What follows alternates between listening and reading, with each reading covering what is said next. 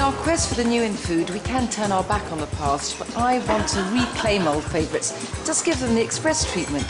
So I'm having a real blast from the past supper and reliving my student days with a meltingly delicious cheese fondue. And then I am indulging further, oh yes, with a cherry-topped cheesecake. When I'm home alone, it's back to the kitchen of my childhood with my mother's creamy baked eggs. To make for a show-stopping supper, I'm whipping up some classics from my grandmother's era. So some incredibly crisp sole goujons with dill mayonnaise, and then flame-tastic crêpe Suzette. The past made fast. Surely when you're pressed for time, it makes sense to turn back the clock. I grew up on this street, and in one of these houses, it's the first kitchen I can ever remember, and I'm planning a return to the taste of that time because an old friend's coming round for supper, and we are wallowing in a bout of nostalgia. Well, not so much wallowing as going for full-body immersion with a meltingly delicious cheese fondue. And then maybe later on in the evening, if we've been good enough, I might bring out my cherry-topped cheesecake, once nearly got me expelled from school.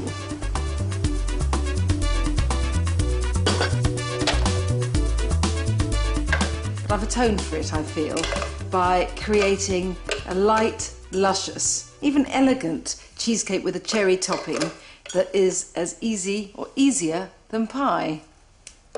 125 grams of digestive biscuits. Just put in 75 grams of lovely soft unsalted butter. You really don't need to melt this first, as people often tell you. Just blitz until you've got a soft, sandy rubble. That's done. Just tip it all into the base of a 21 centimetre springform tin and press down.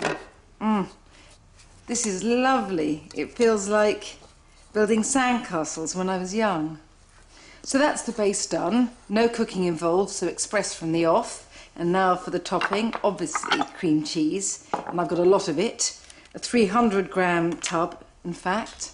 And you really need to have it at room temperature, just much easier to mix up. On top of that, you need about 60 grams of icing sugar, a teaspoon of vanilla, and because it's always good to accentuate the tang of a cheesecake, good spritz of lemon juice. A few seconds sees this all amalgamated. Look at that. I could eat it like this. And now you need 250 mils of double cream here, and just whip it till firm but still soft. I do love a baked cheesecake, but they need as much attention as a newborn baby. I mean, my grandmother's instructions for a cheesecake, you know, bake it for 2 hours and then leave it in the oven with the oven off and then open the oven door a crack and then wider, so forth. Don't want to know. This is luscious and smooth. Dangerously eatable. Obviously I'm making it as a kindness for my friend Tracy. Entirely selfless act. The cream is just as I need it to be, so just fold the 2 bowls of white mixture in together. Doesn't matter which way round you do it.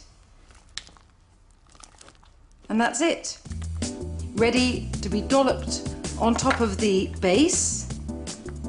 After 3 hours in the fridge, this will be soft set but sliceable, but before I slice, I'm topping with a fabulous dark cherry conserve.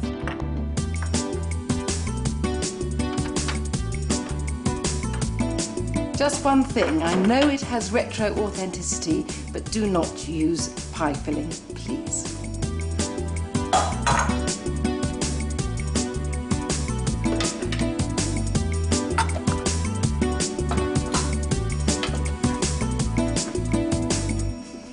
I love bits of retro kitchen gear, and I'm a real hoarder.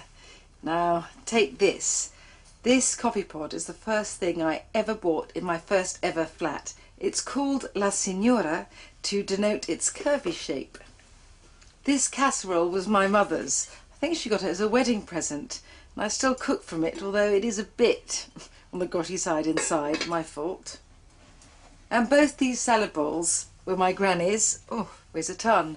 It's not in bad nick considering how old it is. The thing is, my granny always said to me, do not use soap when washing wood, and I don't.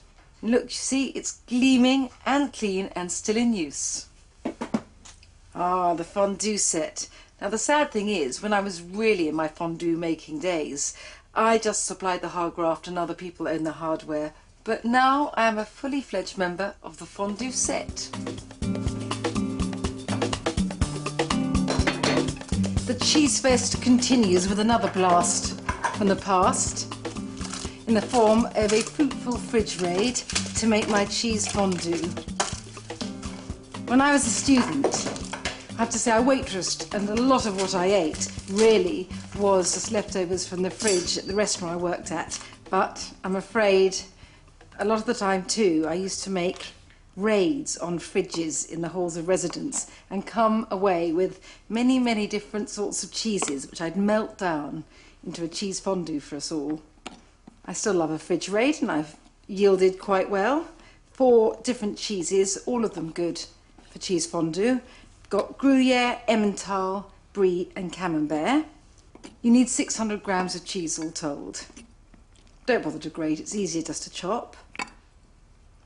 That's the Emmental done, now the Gruyere. And I love the nuttiness you get from these 2 cheeses, and together with that rich, creamy silkiness from the Brie or Camembert, or both in my case. Fabulous. Look, I'm not trying to sell this as health food, but think of it this way. This comes from a more innocent age when people just didn't worry about the amount of fat in their food. You can go for a run tomorrow if you want. Now for the soft cheeses. Try and take the soft white skin from the Brie.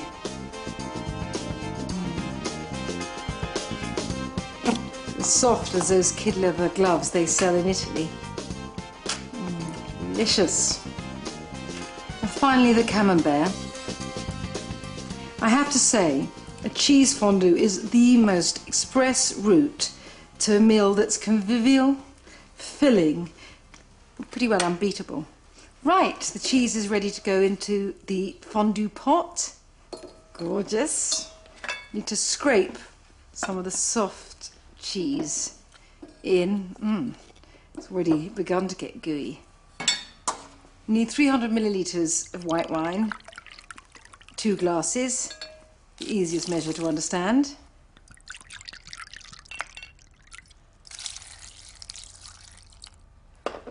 The heat on. Let's give it a little stir to help the cheese melt into the wine.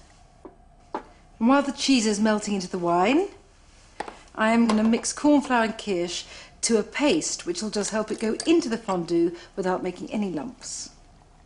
You don't need much corn flour, 2 teaspoons is fine.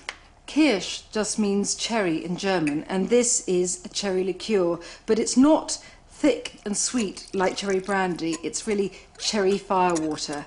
And although it may seem odd to put a cherry liqueur, however unsweet, into a fondue, believe me it works. You can't taste cherry in it, but nevertheless it just gives a sort of deep resonance, a hit from the woods. In the old days, people would get a bit of garlic into their fondue by cutting a clove in half and just using it to wipe around the pot. But I am just putting the whole clove in. It'll make the garlic very mild because I'm not mincing it or grating it. And some pepper, always love white pepper, and some freshly grated nutmeg. With this little Pixie Town grater. So it's time to whisk in the corn flour and kirsch.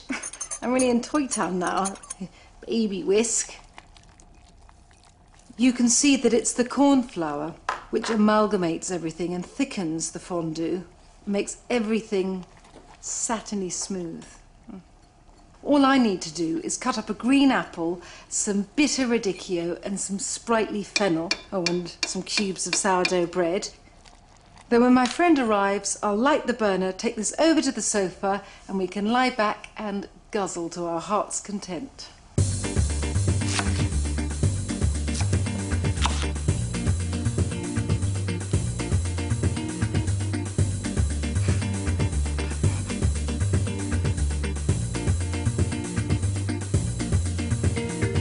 Just help yourself. I've been looking forward to this. Fondue, bit of a blast from the past. I actually haven't tried it before with apple. Whose idea was that? My mother always had apple and cheese. I love the sharpness.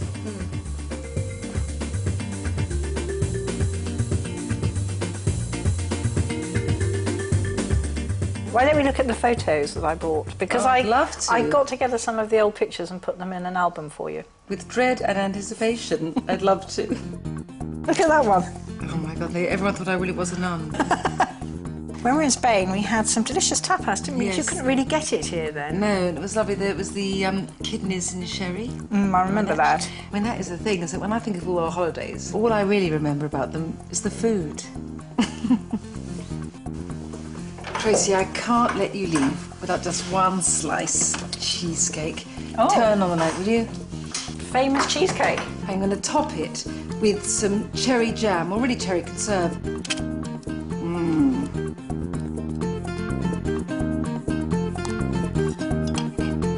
That's fantastic, thank you. Oh, I've got to have it right now. You're going straight in then? Straight in. Good? Perfect. And you see, this is what got me suspended. It was so worth it.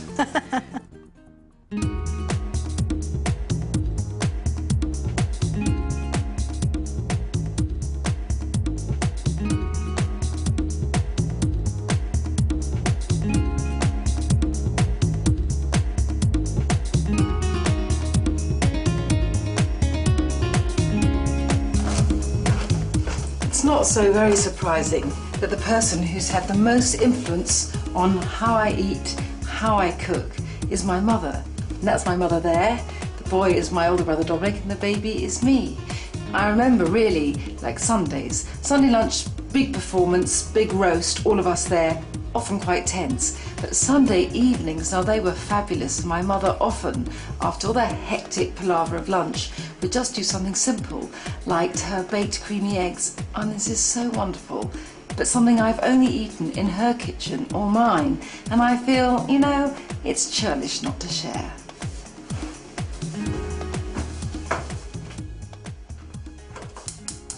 So kettle on, and I can get ready for my œuf en cocotte. I'm not being pretentious. It's just that my mother always called it by its French name. I think people did in those days. This is the cocotte in question, or a ramekin. Pattern much favoured by my granny, and actually I think we had some at home as well. Anyway, what you need to do is butter, just using some soft unsalted butter, the inside of the cocotte or ramekin, just a little, and then the egg, one fabulous egg, organic, if you can, and look at the goldenness of that yolk. It beckons me. It's not even been cooked yet. About a quarter of a teaspoon of coarse salt is what I think you need here, but if you're using fine flowing salt, just a pinch really. And now, some cream. This turns an everyday basic into an express treat. Just a bit of cream, about a spoonful, and then something to take this from blissful to ecstatic. I'm going to add a teeny drop of white truffle oil. It really has the scent of mushrooms, but at a much higher plane. But don't worry if you haven't got any. My mother would never have used this, so it is perfect without it. I just have a little weakness. I'm baking the egg in a bain-marie, which is simply this. In other words, I'm pouring water from a recently boiled kettle to come halfway up the dish. And the oven's at 375, and in 12 minutes this will be perfect.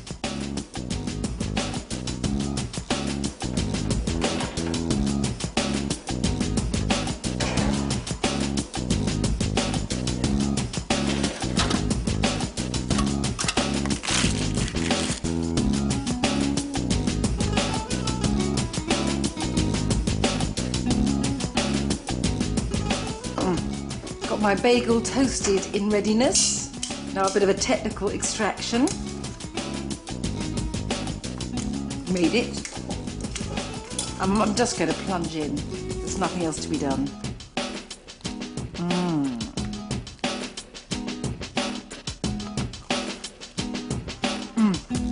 This takes me right back to the Sunday suppers of my childhood. Only this is so much better, because I know there's no school tomorrow.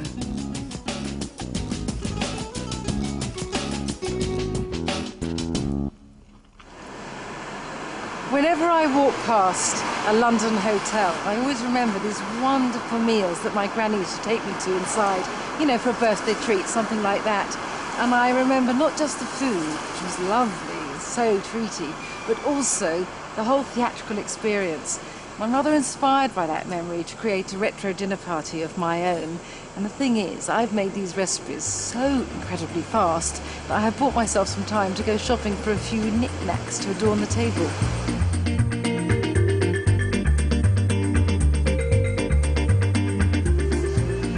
There are so many things I remember and love from my granny's kitchen. I've got some of them still, but I do love to go around exploring old vintage and retro shops to see what else I can find.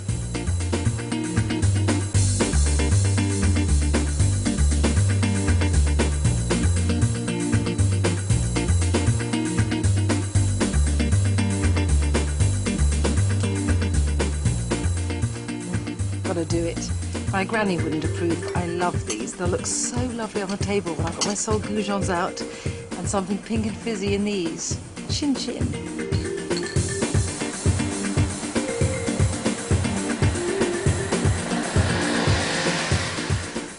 Goujons of Sol have really fallen out of favour in recent years, not to mention decades. I think it's time to rehabilitate them. There is nothing like that tender fish encased in super crunchy crumb. Everyone loves them. I suppose they're really like fish fingers for grown-ups. Nothing wrong in that.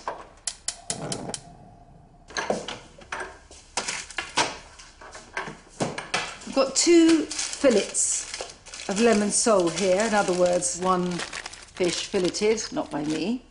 And do ask or do look on the label to make sure it's skinned and filleted. I'm going to snip these in a moment, but first the important crumbage. In 1 plate you need about 75 grams of corn flour. In a shallow dish, 2 eggs. I'm going to whisk these together. Not trying to get any air in them, just making sure the yolks and whites amalgamate. And for this plate, my pièce de résistance, panko. These are Japanese breadcrumbs. Want about 100 grams. Don't worry, if you can't find them at a shop, you can get them online or use ordinary breadcrumbs. So here goes. And frankly, it's easier just to scissor the sole fillets into goujons. And I plan on getting 8 goujons per fillet, which means 16 altogether. Not good at maths, I can do that much. I always use lemon sole. In fact, I don't really think I've ever heard of a goujon of anything else, but of course you could use plaice. I reckon that really about 180 grams per person is fine. You don't need much. There's a slight bit of conveyor belt action here. I like that. It's rather relaxing before people come. Now dredge each little piece in corn flour. This helps the egg to stick, and this in turn helps the panko or breadcrumbs to stick. And my method is as follows. I throw bits of panko on top rather as if I'm a child hiding something in a sandpit. There we are. The first one is done and the rest follow in kind.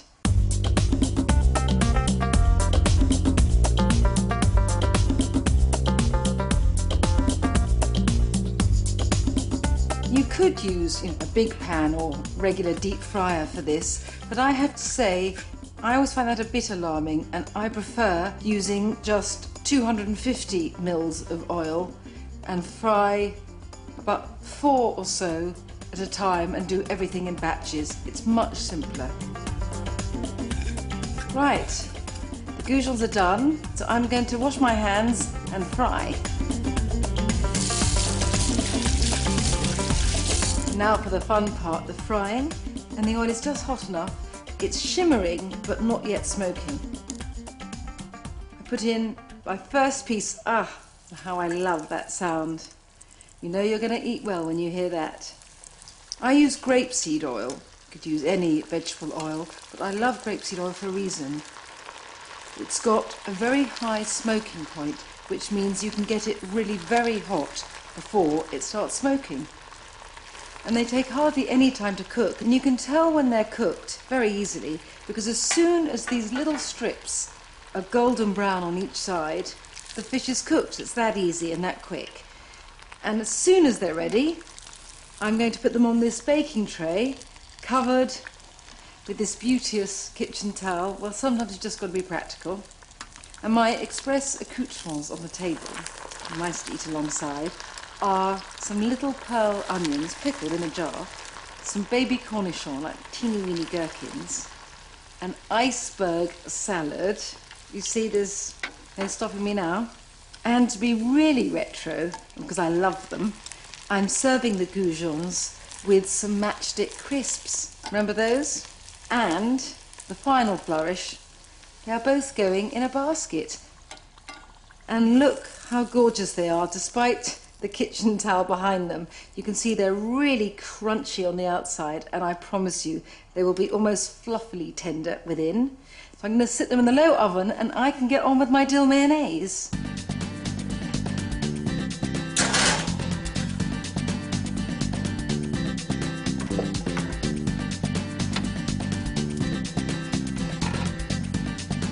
Now I can whip up the sauce.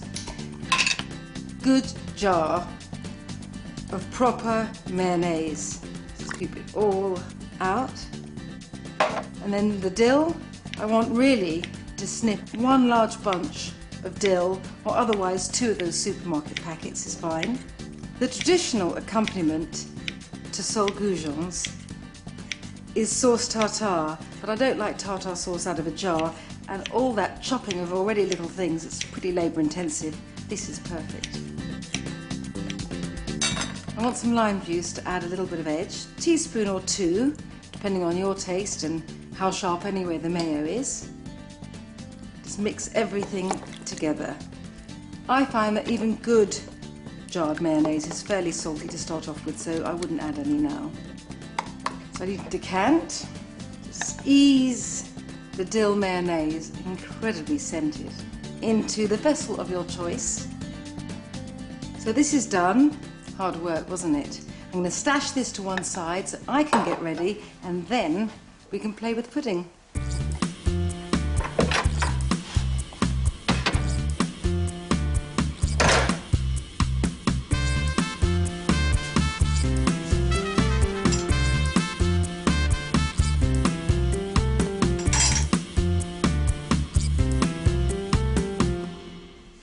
I'm preparing for my grand finale.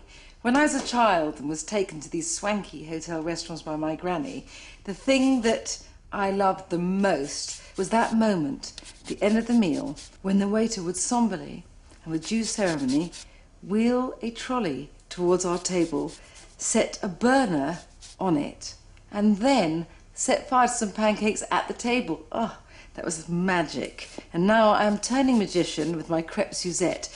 Got the zest of 1 orange for the crepe Suzette syrup, and I want the juice of 2. Need my impaler for this. Just squirt it straight in the pan. That's all crepe Suzette are. Pancakes in an orangey syrup flambéed with orange liqueur.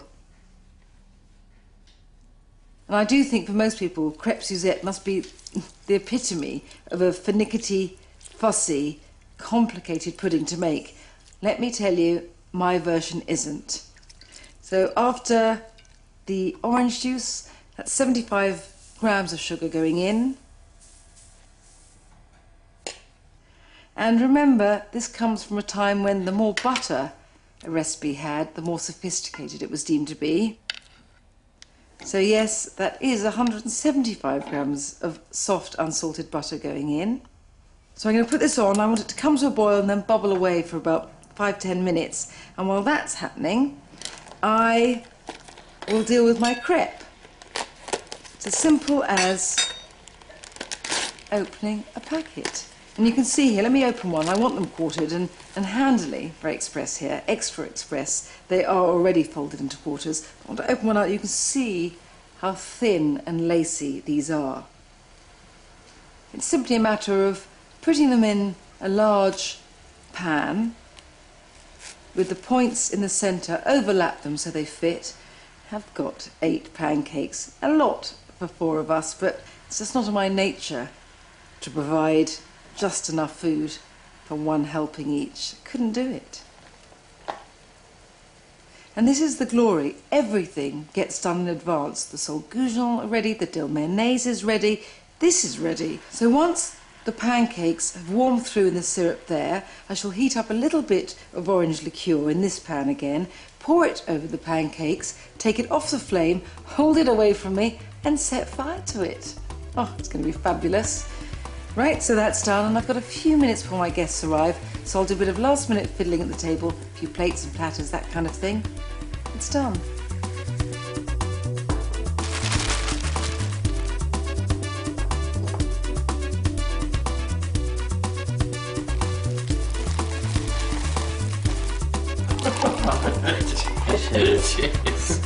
I come bearing goujons. Like some. Adore some. Remember these when everything came in a basket? It was soup in a basket when the old jokes. Scampi was very, very posh. What about Small cocktail with nutty roast sauce, black forest platter, taking me back. Back home, it was just their fish and chips. So this is just. And in a way, this was a restaurant version of fish and chips, wasn't it? Must leave some room though. Anyway, behave while I set fire to my crepe Suzette. How do you make crepe, Suzette? So some butter, sugar and orange juice, which I'm going to pour in. I'm going to heat up some orange liqueur, then I'm going to toss it over the pan of pancakes and I'm going to set fire to it. Adrian, please, if you would, dim the lights.